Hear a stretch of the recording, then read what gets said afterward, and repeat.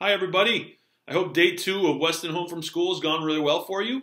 I'm really proud of the teachers for trying new things and trying to reach out and use new technology that they've never really been trained in, and they're working really hard. And I'm proud of you guys for trying it out with them. This is a process, right? So teachers are putting themselves out there. Let's make sure that we're being polite to everybody and doing the right thing. I've made a video here to explain social distancing, which I thought would be fun, and then I shared a couple funny memes at the end of the email. So here we go.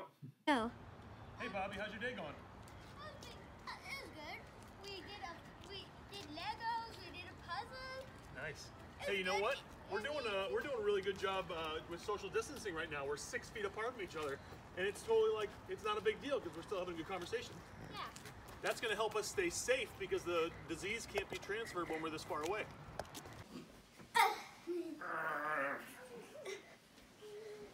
This is bad.